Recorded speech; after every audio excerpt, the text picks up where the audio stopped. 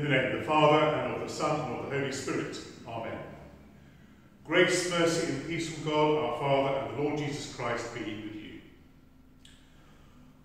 Welcome to this streamed service of the Holy Eucharist from the Chapel of the Resurrection at All Saints.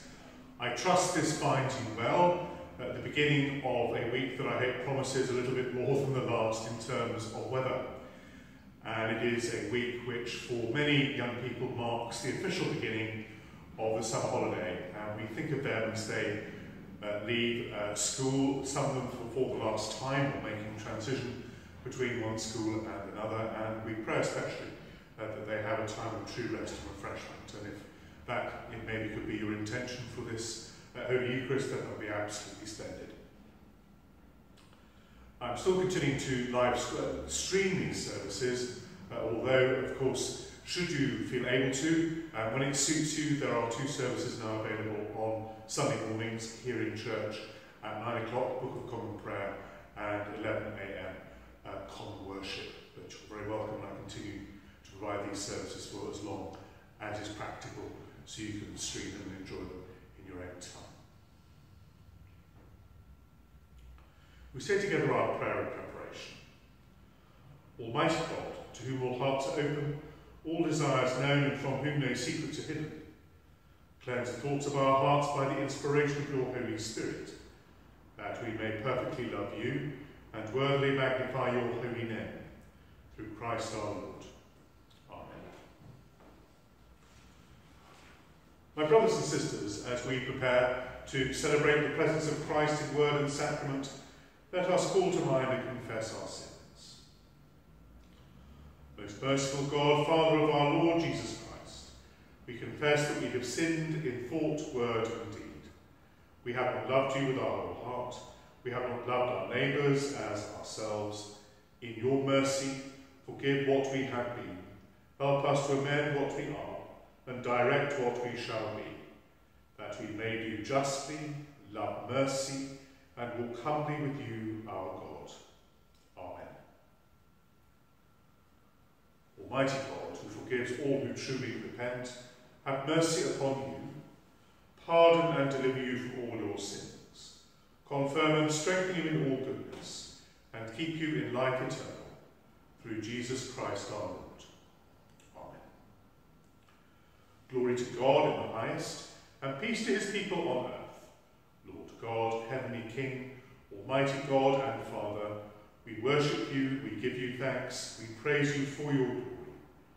Lord Jesus Christ, only Son of the Father, Lord God, Lamb of God, you take away the sin of the world. Have mercy on us. You are seated at the right hand of the Father. Receive our prayer. For you alone are the Holy One, you alone are the Lord, you alone are the Most High, Jesus Christ, with the Holy Spirit, in the glory of God the Father. Amen.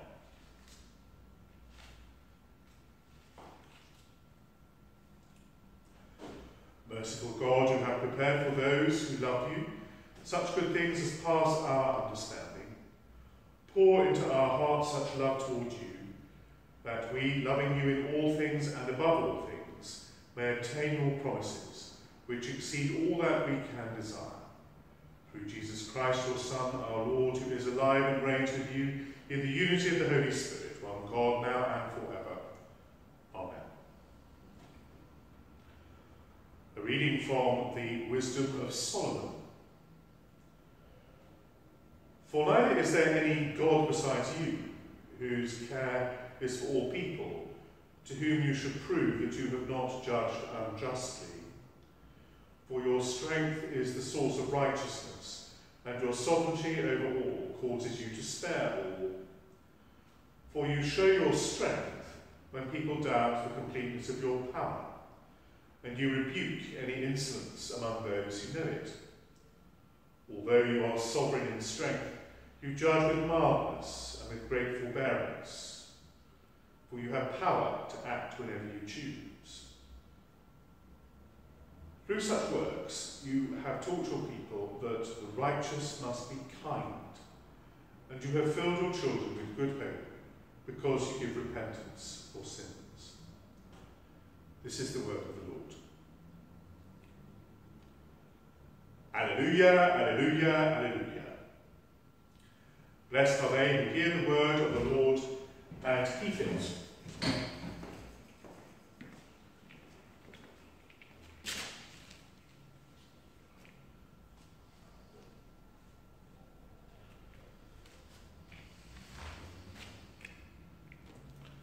The Lord be with you. Hear the gospel of our Lord Jesus Christ according to Matthew. Jesus put before the crowd another parable. The kingdom of heaven may be compared to someone who sowed good seed in his field. But while everybody was asleep, an enemy came and sowed weeds among the wheat and then went away. So when the plants came up and bore grain, then the weeds appeared as well. And the slaves of the householder came and said to him, Master, did you not sow good seed in your field? Where then did these weeds come from? He answered, An enemy has done this. The slave said to him, Then what do you want us to go and gather them? But he replied, No, for in gathering the weeds you would uproot the wheat along with them. Let both of them grow together until the harvest, and at harvest time I will tell the reapers, collect the weeds first and bind them in bundles to be burned, but gather the wheat into my barn. Then Jesus left the crowds and went into the house, and his disciples approached him, saying, Explain to us the parable of the weeds of the field.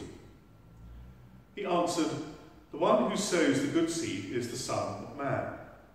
The field is the world, and the good seed are the children of the kingdom. The weeds are the children of the evil one.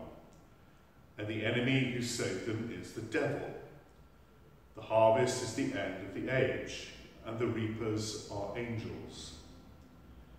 Just as the weeds are collected and burned up with fire, so will it be at the end of the age. The Son of Man will send his angels, and they will collect out of his kingdom all causes of sin and all evildoers. And they will throw them into the furnace of fire, where there will be weeping and gnashing of teeth. Then the righteous will shine like the sun in the kingdom of their Father. Let anyone with ears listen. This is the gospel of the Lord.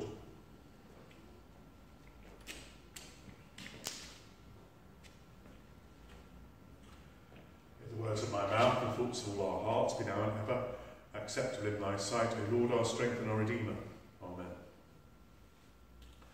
At first, because it's years, I think, since I've mentioned it, that little phrase at the end of the Gospel reading there, let anyone with ears listen. Of course, you have ears of wheat and ears of corn. It's not a pun that works in the Greek or in the Aramaic, as far as I'm aware, but a little thing that makes me smile every time I hear it. Very neat construction in today's Gospel. You don't have the verse numbers side by side with the text, but you will have the verse numbers in the heading and description of the Gospel. You'll notice there's a little sort of gap between two portions of Scripture. And that's quite a useful way of teaching sometimes, because, again, perhaps if you'll pardon the pun, you sow the seed, and then you go and talk about something else, while that's just sort of gestating in the back of the mind, as it were, and then you come back to the story, and in this case with an explanation. It's quite a well-known device, a teaching device. Sometimes you get too much at once, so it sort of goes in and comes out far too quickly. And don't be fooled by the rather sort of benign imagery of seeds and fields of wavy corn. Okay, you've got the naughty little tares there, which are the work of the devil. Now, whether the devil's a creation of God or a separate entity, we don't know. And actually, there were some doubts sown, pardon the pun again, in my mind in one of the commentaries I was reading. But don't be fooled by this sort of very bucolic, rural sort of imagery at around the time, actually, when certainly the barley has come in and there'll be cereal crops coming in later from our fields across the United Kingdom. This imagery is eschatological when it talks about the harvest. Eschatological is to do with, if you like, sort of the end of times. And if you don't know what eschatological means, it's not the end of the world, or it is. Another little joke there for you. So eschatology is one of those big theological buzzwords about, what happens basically when it comes down to judgment at the end of time. So you have this image here of the harvest. It's only going to be the ripe and the good and the useful, the wheat that's heavy with goodness, so heavy that it bends over and is differentiable from the tares, which are still rather more upright, rather less laden with goods, so they don't adopt the same attitude. But of course, while they're growing up, they are almost indistinguishable. I was a bit baffled at once at how you used to differentiate between an ear of corn and flea darts, as we used to have them in the countryside, which used to sort of stick in your school jumper. I think I put them in today's pew sheet. But we're talking about eschatological imagery, and indeed Jesus later on still, and in other Gospels, talks about the threshing floor of the granary, where the chaff gets swept away, and it's the wheat, it's the good, the nourishing, the wholesome that God takes into God's barn. So in our day-to-day lives, we have choices between good and bad. We exist within the good and the bad. And I guess it's going to be the balance of that in us, if you like, that determines whether we make the cut, for want of a better expression, at the pearly gates. And I think we all know those opportunities that we've had and missed, and those that perhaps if we had again, we'd play rather differently. So I don't want to burden you too much with theology or fear and trembling. Be happy, because when people are happy, the chances are they're being good. Look after yourself, but if you look after yourself and you're happy with where you are, then you're in a much better position to look after other people. And I think sometimes that's where the chaff perhaps sometimes gets into our psyche, where we're sort of disgruntled with our lot, and we sort of play that out in the lives of others, making them miserable and sad. Sometimes we do it quite unintentionally. So we have a choice. Are we wheat or are we tares? Is it going to be too late before we know the which we are? Thanks be to God. Amen.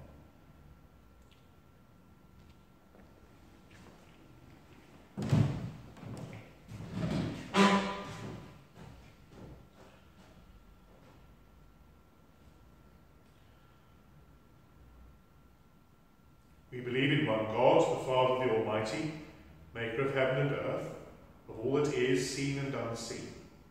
We believe in one Lord Jesus Christ, the only Son of God, eternally begotten of the Father, God from God, light from light, true God from true God, begotten, not made, of one being with the Father. Through him all things were made. For us and for our salvation, he came down from heaven. He became incarnate from the Holy Spirit and the Virgin Mary, and was made man. For our sake he was crucified under Pontius Pilate. He suffered death and was buried. On the third day he rose again in accordance with the Scriptures. He ascended into heaven, and is seated at the right hand of the Father. He will come again in glory to judge the living and the dead, and his kingdom will have no end. We believe in the Holy Spirit, the Lord, the giver of life, who proceeds from the Father and the Son, who with the Father and the Son is worshipped and glorified, who has spoken through the prophets. We believe in one holy, Catholic and Apostolic Church. We acknowledge one baptism for the forgiveness of sins. We look for the resurrection of the dead and the life of the world to come. Amen. In joy and hope, let us pray to the Father through the Son, who is present with us to eternity.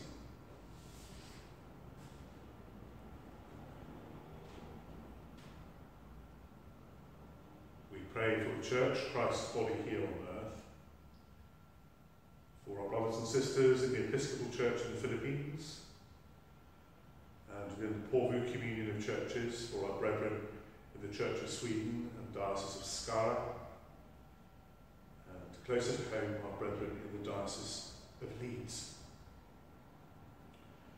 And we pray for the Bishop's leadership team and our bishops David, Mark and Mark, as they guide us through these times of extreme uncertainty and anxiety. And we pray for the work of the Church even more lately in the Dean of North Manchester. Relieved as some are that the implementation of the new deanery structure is delayed until June next year. So we can continue to enjoy one another's company and friendship and wisdom. We pray that links beyond this structure can be obtained and retained as long as possible. And we pray for this benefice, this parish, this church of All Saints we believe at this time of uncertainty and trial and transition and change. We pray God's grace on its future, that God continues to work through its present. Lord, in your mercy, hear our prayer. We pray for our government, for ministers making decisions, for lawyers interpreting them and amending regulations.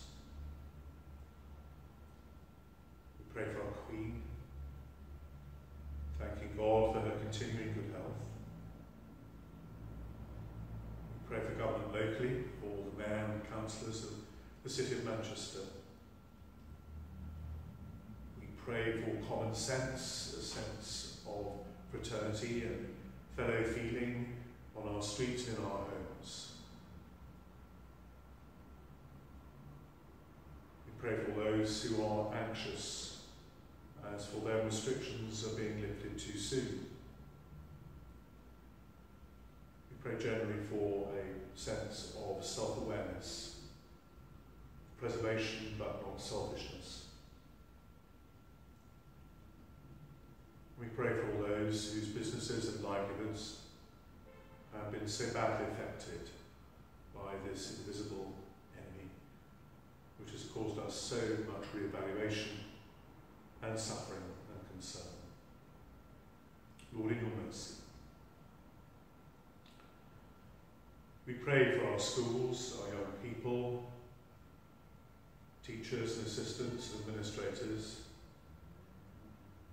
that these weeks ahead may be different from those that have gone before, for a time of rest and refreshment. Pray for those who are able to get away to a different place. Pray especially for those for whom that is not a possibility. And we pray God give families strength to tolerate one another and to love one another and to live peaceably and with equity and equanimity. We think of our schools, All Saints, Wilfrid's, Briscoe Lane Academy, Christ the King, Co-op Academy Broadhurst, Oldham Bluecoat, Trinity High School, Northbridge High School and St Ambrose College. Within the parish we pray for the residents of Chelsea Road, Christopher Street, Church Avenue, Clough Street, Cloughton Walk and Clovelly Street. Lord, in your mercy, hear our prayer. We pray for healing and wholeness. We just hold for a brief moment those things that are impediments to a true and translucent relationship with God at the moment. Those things we can do something about. Those things that aren't in our hands.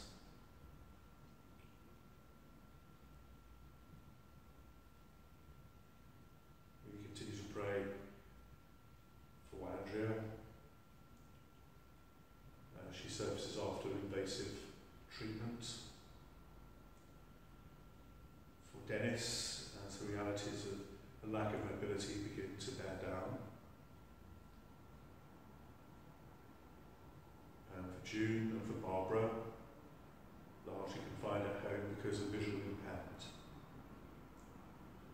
And we pray for all those involved in healing and cure and welfare in our National Health Service, in our nursing and care homes, those out and about as district nurses, pray that they may stay strong and safe and valued.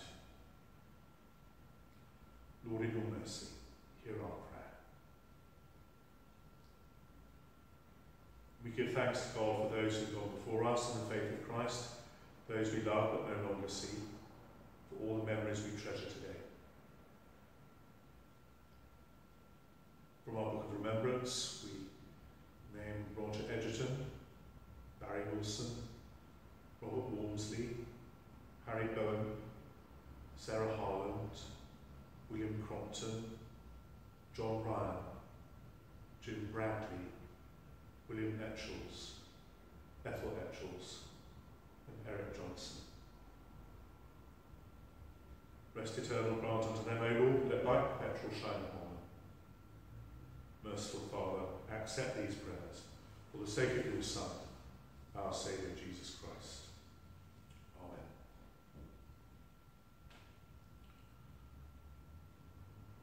Peace to you from God our Father, who hears our cry. Peace from his Son, Jesus Christ, whose death brings healing. Peace from the Holy Spirit, who gives life and strength. The peace of the Lord be always with you. And as safe as we can, let's offer one another a sign of peace. Peace be with you.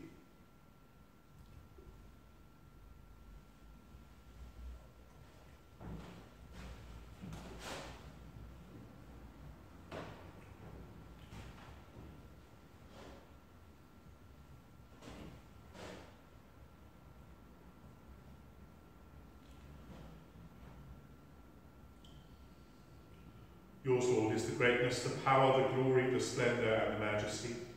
For everything in heaven and on earth is yours. All things come from you, and of your own do we give you. Be present, Lord Jesus Christ, our risen high priest, and make yourself known in the breaking of bread.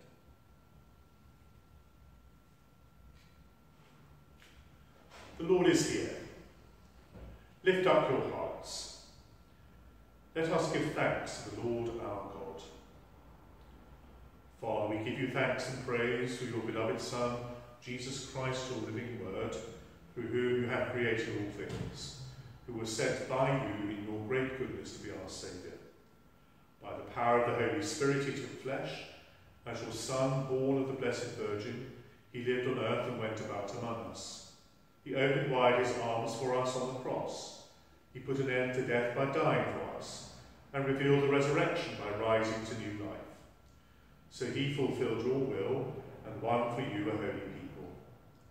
Therefore, with angels and archangels and with all the company of heaven, we proclaim your great and glorious name, forever praising you and saying, Holy, holy, holy Lord, God of power and might, heaven and earth are full of your glory. Hosanna in the highest. Blessed is he who comes in the name of the Lord.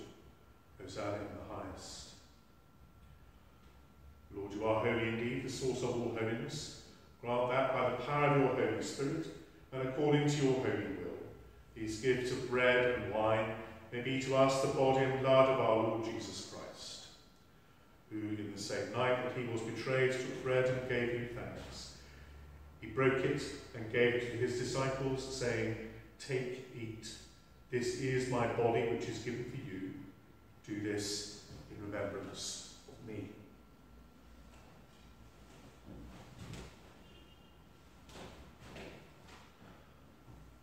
The same way, after supper, he took the cup and gave you thanks. He gave it to them, saying, Drink this, all of you. This is my blood of the new covenant, which is shed for you and for many for the forgiveness of sins. Do this as often as you drink it, in remembrance of me.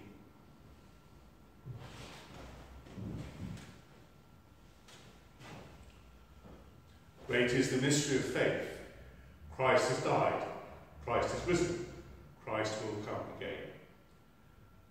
And so, Father, calling to mind his death on the cross, his perfect sacrifice made once for the sins of the whole world, rejoicing in his mighty resurrection and glorious ascension, and looking for his coming in glory, we celebrate this memorial of our redemption.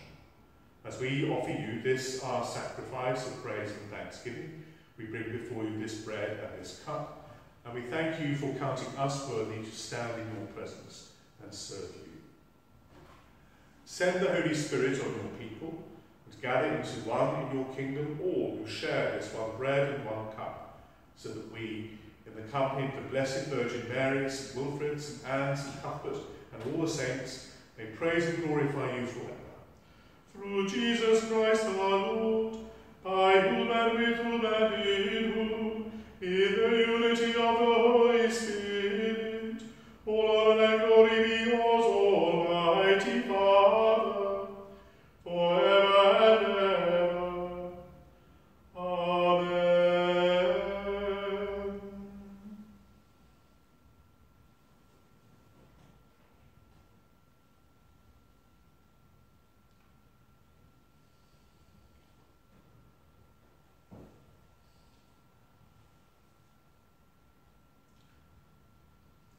Let us pray with confidence as our Saviour has taught us. Our Father who art in heaven, hallowed be thy name. Thy kingdom come, thy will be done, on earth as it is in heaven. Give us this day our daily bread, and forgive us our trespasses, as we forgive those who trespass against us. And lead us not into temptation, but deliver us from evil. For thine is the kingdom, the power, and the glory, forever and ever. Amen. We break this bread to share in the body of Christ. Jesus, Lamb of God, have mercy on us. Jesus, bearer of our sins, have mercy on us. Jesus, Redeemer of the world, give us your peace. Draw near with faith and in spirit. Receive spiritually the body of our Lord Jesus Christ, which he gave for you, and his blood, which he shed for you. Eat and drink in remembrance that he died for you, and feed on him in your hearts, by faith, with thanksgiving.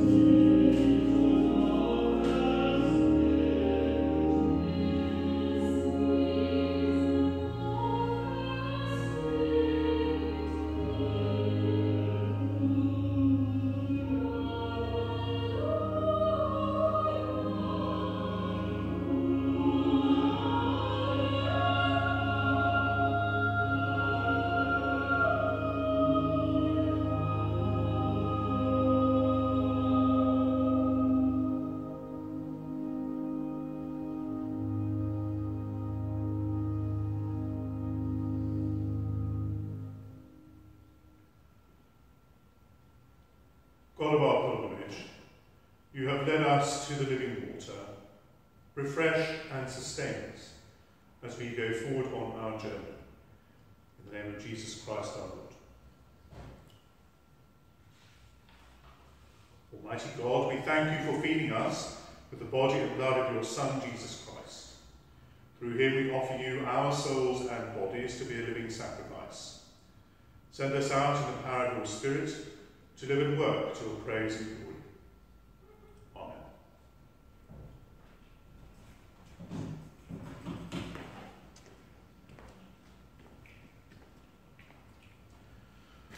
Okay, I hope this finds you well, or at least better and no worse.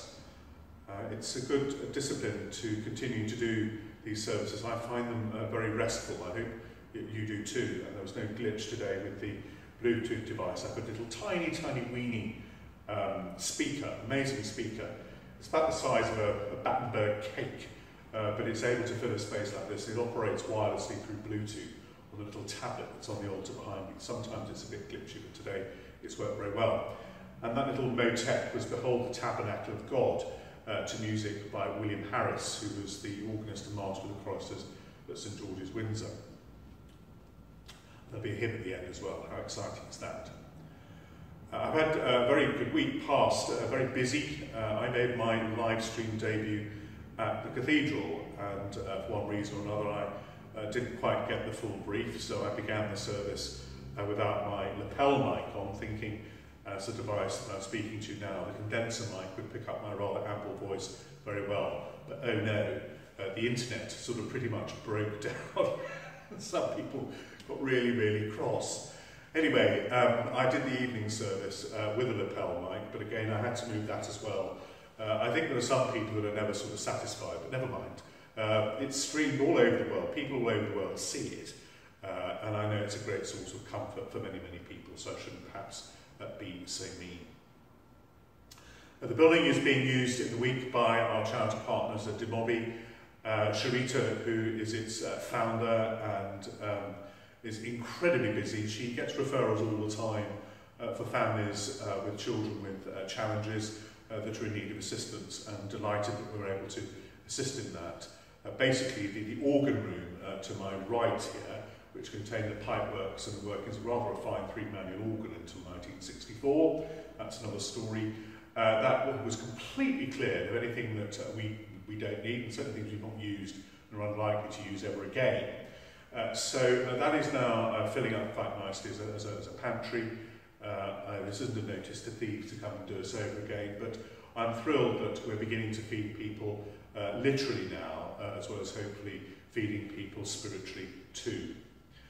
Restrictions do remain in place. It will be some time before we're able to host any kind of social event here. And again, by all means, continue to watch these services. You're very welcome, as soon as you feel it's right for you to do so, to join us for worship on a Sunday. 9 o'clock Book of Common Prayer, which, for what it's worth, I quite enjoy doing. And then a common worship service at 11, sadly with no hymns sung or the congregational parts of the Mass being sung, but there is pre-recorded music played through the public address system at 11 o'clock. Please keep up to date if you can with updates on the church near you. They're not as regular as they used to be in the deep dark days of lockdown. There is also the Facebook page as well. My contact details are there. If it's appropriate for me to do so, to stand at the end of the other side of your garden fence for a chat, please let me know. I have PPE equipment. I'm happy to wear it.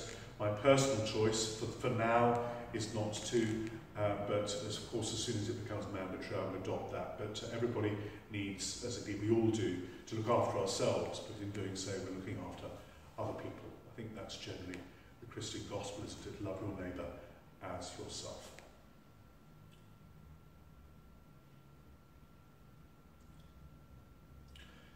So we share God's blessing, and we will sing a hymn after the blessing. The kingdom of God is justice and joy, and you may have discovered already that all the details are in the description box below this video. The peace of God that passes all understanding, keep your hearts and minds in the knowledge and love of God and of his Son, Jesus Christ our Lord. And the blessing of God Almighty, the Father, the Son and the Holy Spirit rest upon you and all whom you love, this day and always. Go in peace to love and serve the Lord.